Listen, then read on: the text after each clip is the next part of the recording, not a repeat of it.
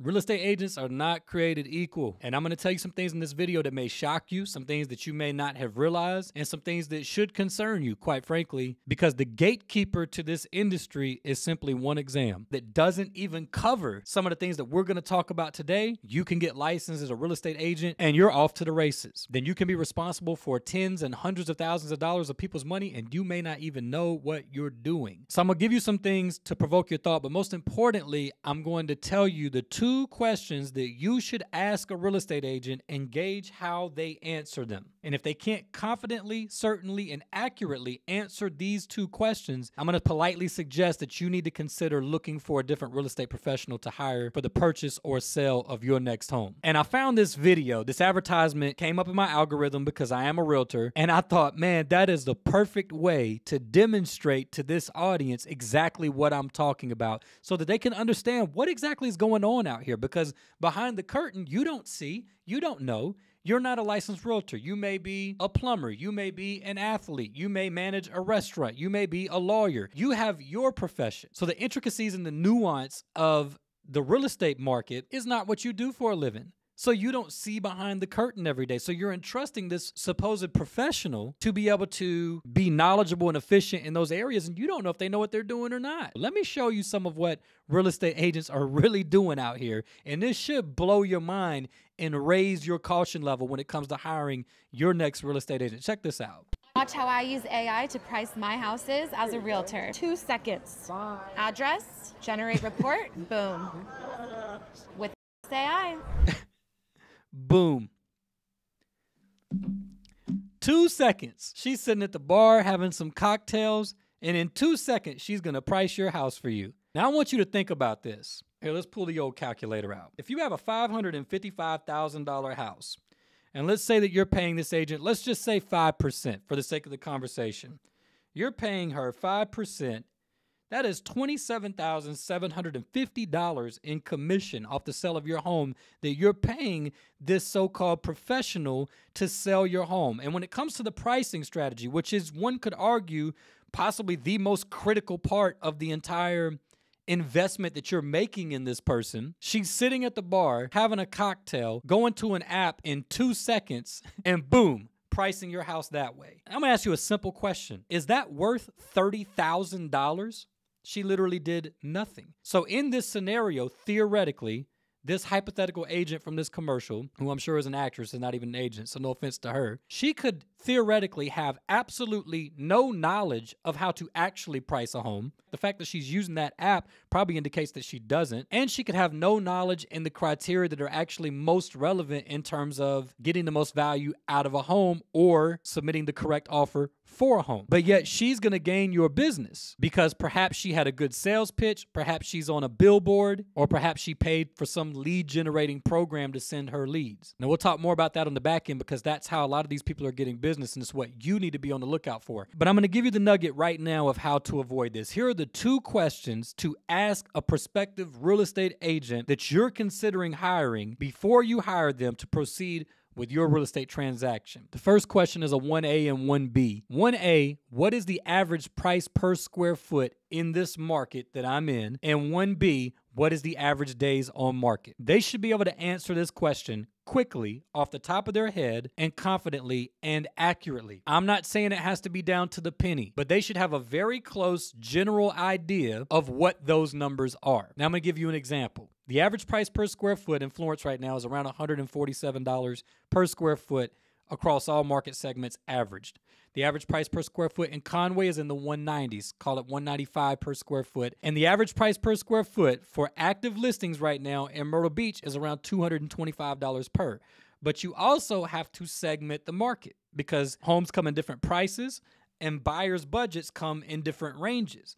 And each different market segment in any market across the country will have different averages attached to it in these categories. As an example, as just mentioned, the average price per square foot for homes in Myrtle Beach right now across all market segments across the board is around $225 per for active listings. But the top market segment in Myrtle Beach is over $330 per square foot. And that is a gigantic difference in price. So it's important for a real estate agent to understand what are the averages right now in our market. and then specifically relative to the client that I'm working with and the price range or the market segment that we're going to be working out of or into. And same goes for average days on market, to understand how to set expectations and to price accordingly based on what your specific needs are in terms of your timeline, or if you're a buyer, to understand the timeline of the increasing likelihood that we can submit a lower offer and realistically get it accepted. Now, I'm going to tell you why this matters, because I know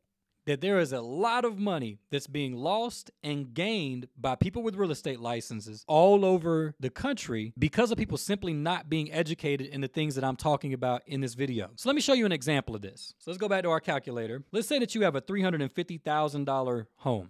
Okay, in true value. And the real estate agent that you hire doesn't know how to price a home with accurate precision. And so he or she is off one way or the other by 1% of what that sweet spot would be. That's, of course, $3,500. Now, that's $3,500 that either you're underpricing your home and missing out on that you could have realistically gotten, or that you've overpriced and statistically added to the likelihood that your home remains stagnant, that your days on market exposure is more likely to increase, et cetera, and you lose money that way. But of course, the same thing applies to a home buyer. If the agent that you hire is not skilled professionally to accurately price that home and is off by just as little as 1%, then you could either be overpaying or missing that home and someone else getting it over $3,500, or overpaying by $3,500. That's not chump change. That's 1% of a $350,000 home. Imagine if an agent is off 2, 3, 4, 5%. And for different reasons, this has significant implications for buyers or sellers. But for sellers, a lot of times what we see is when agents can't price a home accurately, they tend to overprice,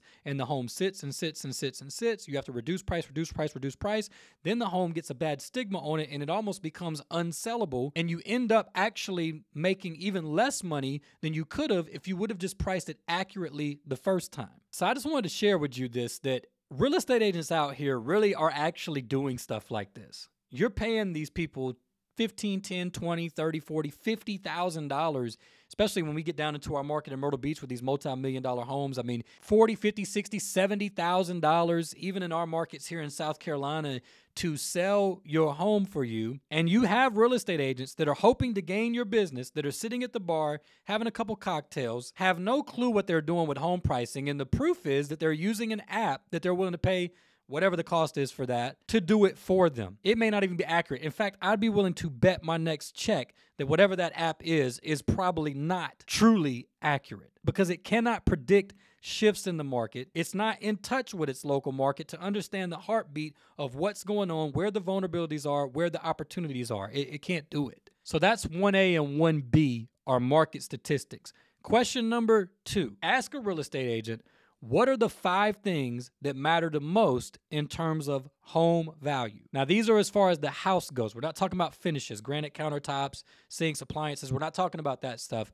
We're talking about the actual house. And here are the 5, in no particular order. The HVAC system, that is the heating and air system, the roof, the foundation, and the windows. And whatever they say for the 5th one is totally acceptable for the most part, as long as they get those 4 in their 5. Those 4 things should be in their list of 5. I don't care what the 5th one they say is. Why does this matter? If they don't have the foresight and the understanding to say those 4 things, each one of those are big ticket items. So say that you go to buy a house. The real estate agent you hire to represent you doesn't understand these things. You go into a house, but in the offer and negotiation process, it wasn't considered when tailoring your offer that the windows are extremely old and will need replacing sooner than later, and that the HVAC system is 22 years old. Well, guess what? That could be $10,000 to $15,000 easily, depending on how many windows you have, right there alone. So you get into the house, you scrounged every penny to pay your closing costs and your down payment, your moving expenses. You get into the home. 3 months later, HVAC blows out. It was guaranteed to do so. It was a ticking time bomb because it was 22 years old. So now you're in South Carolina in September and it's 120 degrees in your house. And the windows aren't helping any because they're old and need to be replaced also. And so now you're on the hook for, let's call it $13,000 in work that you need done immediately. Expenses under the house can be even worse. Now, granted, there are some protections, particularly with the foundation, that theoretically your inspector should catch some of that stuff. Your lender's going to require that to be clean and clear to loan the money. But the bottom line is it would be very easy to get yourself into a mess that could cost you $5, $10, $15, $20,000 in real money simply because you hired a real estate agent that didn't understand these things. But you may be buying their services because you saw them on a billboard. Do you know that, I think here in Florence, you could probably get on a billboard for less than $1,000, I would imagine. I've never priced one, but you just have to pay money.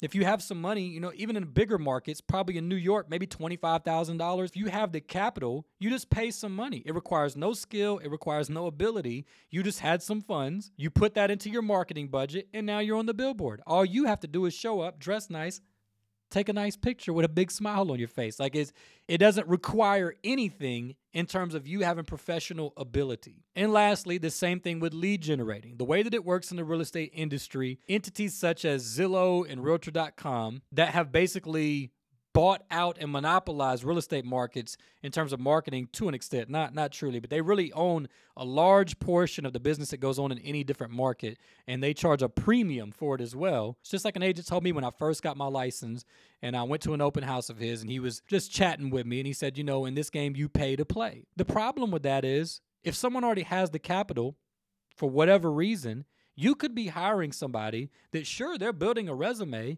they're doing business because they had money on the front end to buy in. That doesn't mean at all that they have a clue what they're doing. And guess what? The exam to get your license doesn't really cover any of these things that we just talked about. The bulk of the examination process and the course load that you take to get the exam, it's really pretty much all about law and vocabulary. The actual intricacies of real estate markets, which is where your real estate professional actually has the rubber meet the road, isn't even covered in the course load that is required, that is on the exam to get a license as a real estate salesperson. So again, the two questions, 1A and 1B, what is the average price per square foot in the market that I'm shopping in my market segment? And question 2, what are the 5 things that matter the most in terms of the house itself in relation to the house's value? They should be able to answer these questions quickly and confidently. If they cannot, you should probably call somebody else and see if they can. So there you go. I just wanted to give y'all some exposure to this. If you find that as ridiculous as I do, for the amount of money that real estate agents such as myself get paid to do the job that we do, then you are paying attention. If you can put in money and time, then you can market yourself as a real estate agent.